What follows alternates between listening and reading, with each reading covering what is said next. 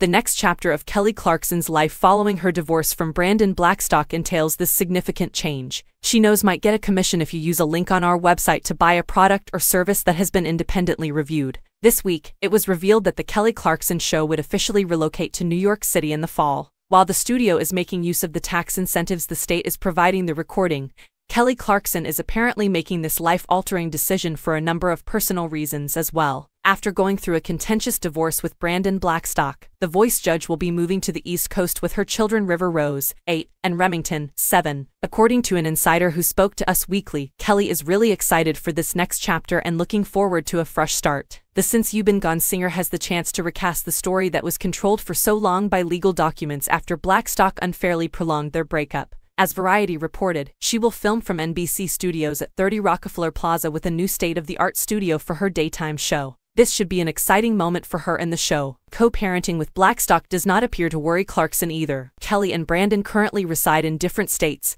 and she is the primary caregiver, so the move won't have a significant impact on their co-parenting arrangement, the source said. This summer, Clarkson will make a significant move, open a new studio, and release the eagerly anticipated album Chemistry. When her album drops on June 23rd, she'll put a lot of effort into promoting it. Watch out, world, Kelly Clarkson is coming. She might be entering her most assured phase yet.